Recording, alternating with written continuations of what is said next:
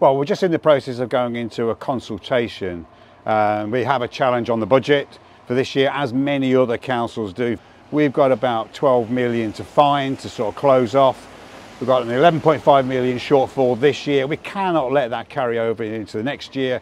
So we've got to take some measures to be able to close that off, so we can balance the budget, because we have a legal right to do that, and to protect the many services that we offer. There's over 600 services that we offer here in Coventry, and we want to keep as many of those as we possibly can.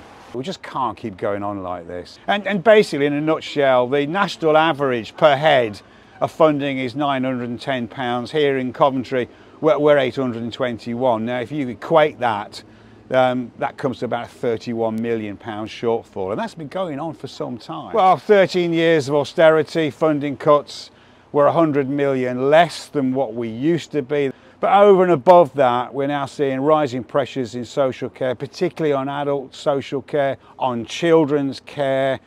In addition to that, we've got the rise in interest rates, we've got inflation, people can't pay their mortgages, they can't pay their rents. So we're seeing a rise in homelessness, and that burden falls upon the councils. All these pressures overlaid by inflation are virtually making it impossible for any council to balance the budget. We've come up with a series of actions that we could take. There's a cabinet meeting, and after that we'll go out to consultation, we'll get the views of Coventry people. But it's around things like, well, one of the few authorities in this region that don't charge to collect garden waste.